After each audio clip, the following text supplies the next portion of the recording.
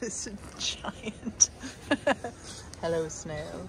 Oh, so many buttons. It's so tiny.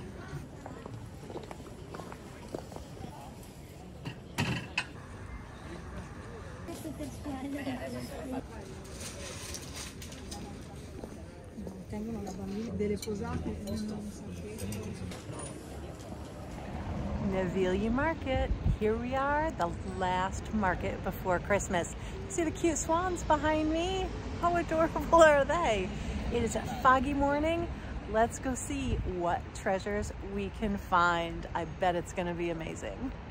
Arriving at this mid-December market, I expected it to be very much the same as the last one at the end of November. After all, it was only 3 weeks ago. I couldn't have been more wrong. November's Naviglio Market was the busiest I've seen. The most vendors and the most visitors. If you haven't seen that video, I'll put a link here. But this one, surprisingly, was half empty. Being the week before Christmas, I was shocked to see any location half empty. Half the vendors, half the visitors. And the vendors that were present also had a reduced amount of product with them. This is always a giant market, even with that kind of reduction. So, if you're planning a visit to Milan next winter, which market should you visit? November or December? Let's compare. And be sure to catch our special announcement at the end of the video. If you're searching collectibles at this market, like little dinky cars or Matchbox or other model cars, then really you could choose either November or December to visit. There are still plenty of little cars here in December. Don't worry. You're adorable.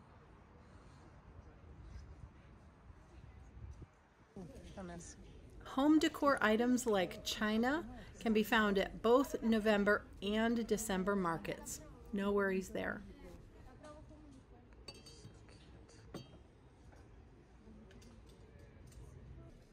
Furniture can technically be found at both markets, but there is much more selection in November, so you might want to opt for that one if you are searching furniture.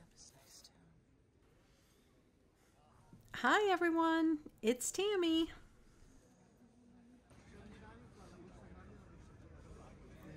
If you want to find Christmas ornaments or nativity sets at this market, November is the market you want, not December. There were so many beautiful Christmas-specific items in the November market, but December has very few, and it seems to be focused more on gift giving rather than decorating.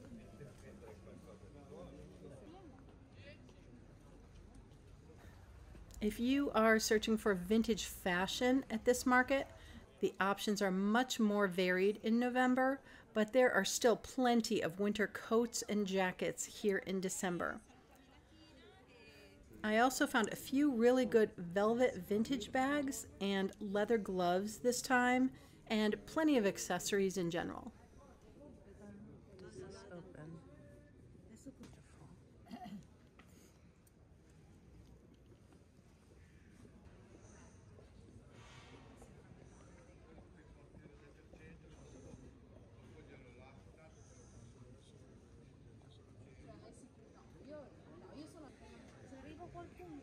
Oh, so many buttons. It's so tiny.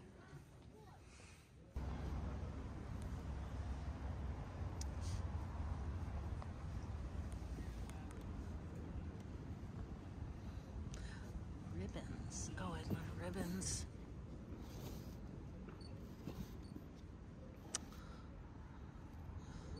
Love myself some good ribbons. Amazing. Oh, it snaps. Nice. If you're searching for linens like tablecloths, bedspreads, etc., then you probably want to visit in November rather than December. The linen selection in December was quite a bit smaller than November.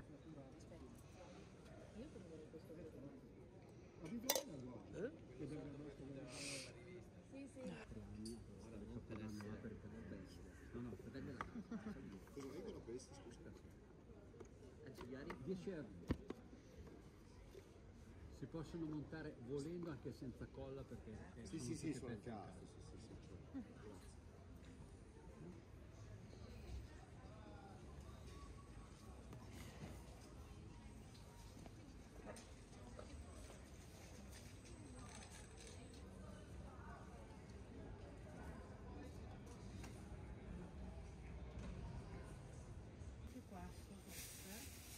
Puoi vedere se può interessare.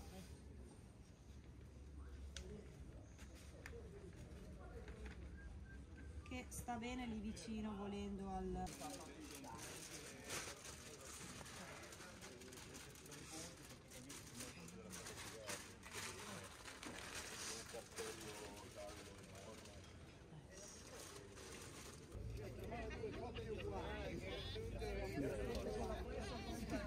Grazie.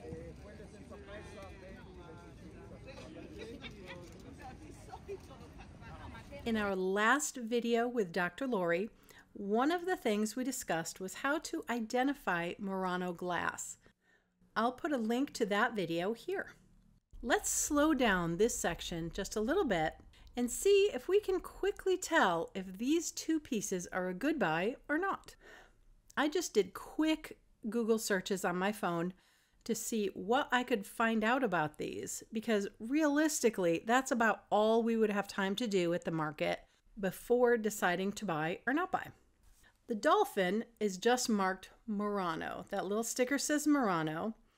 So we think it's from Murano, but I have seen a quick film on YouTube that claims that this is not the correct sticker. I don't know. It's just one source. But we also don't know the maker of this. The vendor immediately reduced from 100 to 80 euros. Visually, the fins are disproportionately small to me, but the embedded white stripe is a nice detail.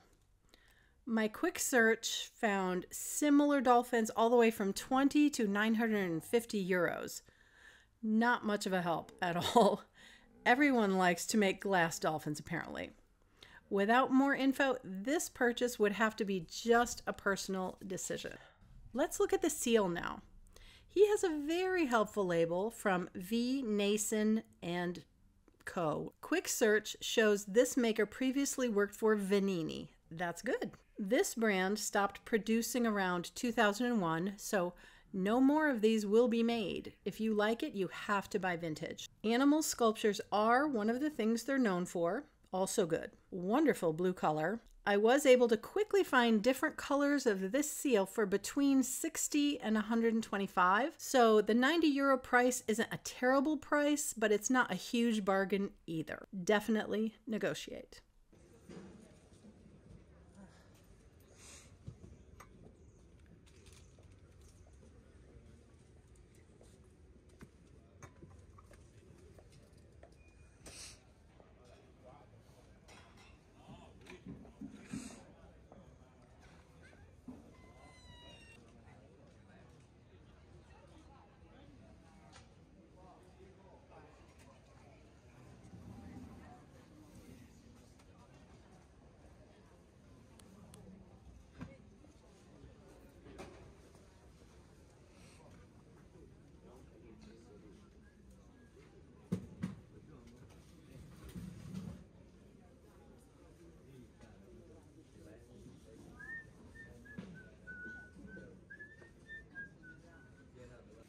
Di questo signore chiedo 90. 90. Di tutti. Bellissimo, inglese. Sì. Anche questo? Questo è Sevres, chiedo come ultimo prezzo 3,80. Per questo? Sì. Bellissimi. Tutti e tre. Tutti bellissimi.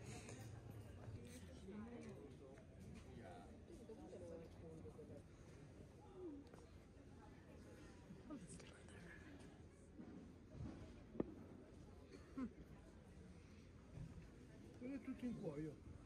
Sì. È un bel prezzo, buono. Anni 30, molto bello, tenuto molto bene, vedi?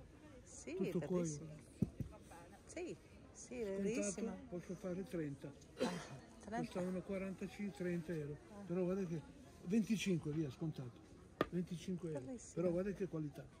Bellissimo. If you are searching for the 2023 dates for Mercatone Dellantiquariato Sul Naviglio Grande, that's a long name. Remember, I always put the link to their website down in the description box. While you're down there, be sure to subscribe and hit the bell notification to be alerted when our next video is published. Oh, cute.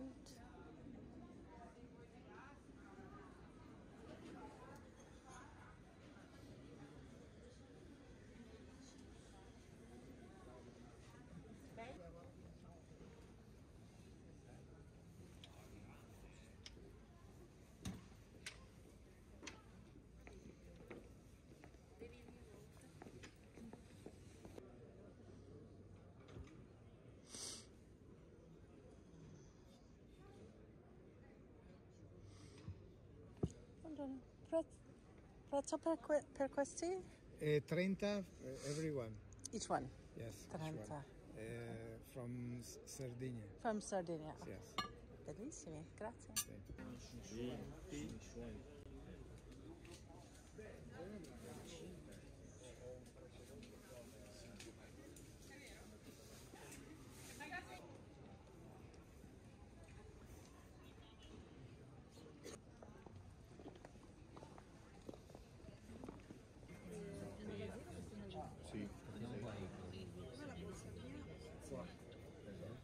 This is new for me.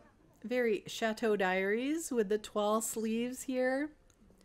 Normally this vendor has the needlepoint bags, etc. Seems they're branching out. Here is another example of the needlepoint trend I was discussing with Dr. Lori in the last video. I'm seeing it everywhere, also in shops, mixed in with other art and gallery wall displays. It adds a nice little bit of dimension to an art collection on a wall.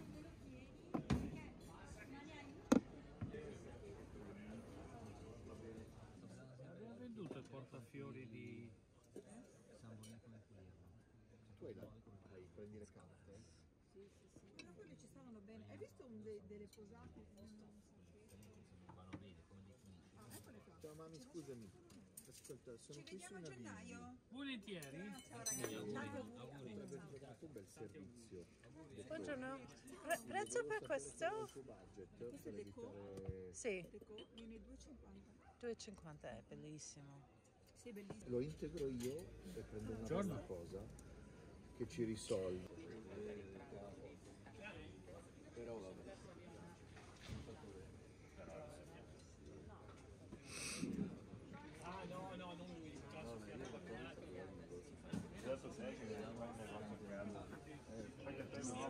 So cute. So cute. Buona giornata, ci vediamo. Se non ci vediamo, buone feste. No, prezzo per questo? Alf, glielo dice quel signore lì. Ah. Alf? 70 Davide. 70. Bellissimo.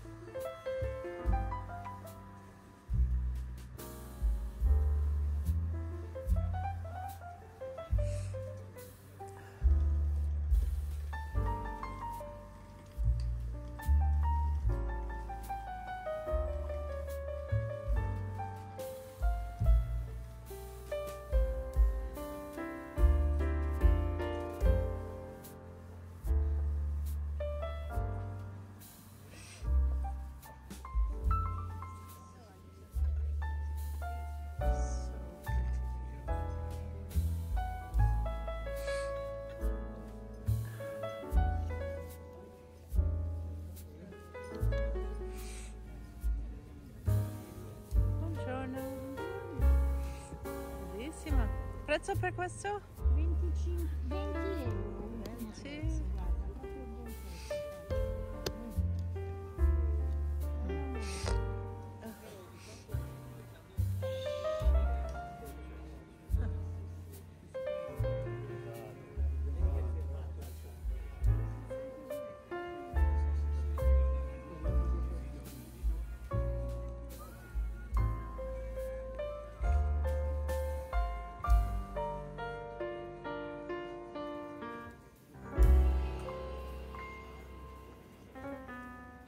Quick, they're escaping.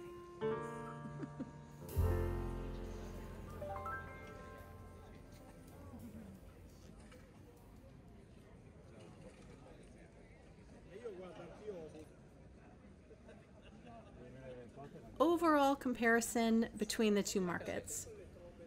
If you are a person that wants the maximum amount of choice and you don't mind large crowds at markets, then the November market might be for you. At that time, you could also combine your trip to see the giant Artigiano and Fiera Christmas market at the Row Convention Center and possibly the Obe Christmas market at Castello Forzesco. All good choices. However, if you are a person that prefers a quieter, more relaxed market experience, then the December market would probably be a better option for you. This month, the vendors seemed to be willing to bargain more quickly, possibly due to fewer customers overall. In mid-December, you could combine this trip with a visit to the Duomo Christmas market in the center of Milan to really get a feel for the city at Christmas.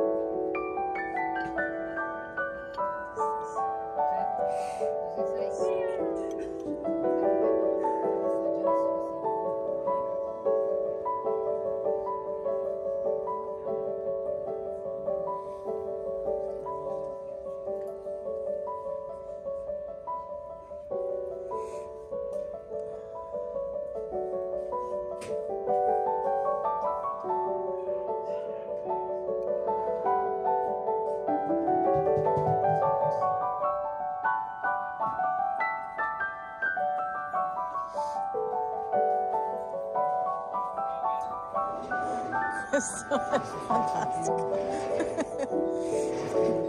Gigante. Bella, eh? Gigante! Poi mettiamo tutti i liquori, stasera facciamo un bel cocktail. Andiamo là per poi mettere. Wow. That is giant.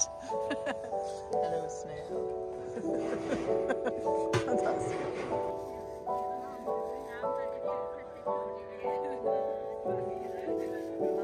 Buongiorno. Guarderò allora. Di questi non ce li hanno. Wow, I haven't seen the fuck. Perché c'è il piatto da 26, poi c'è il piatto da 24. No, guarda. Io può caricare. Sì. We have a very special collaboration for our next video. We will be shopping with Aurora and her husband Fabiano from Vintage Weekends. They visit markets from their home in Venice, specializing a bit more on vintage fashion. Check out their channel at the link also in the description box below, and then check out our thrifting playlist for lots more vintage shopping. Again, thanks so much for shopping with me today.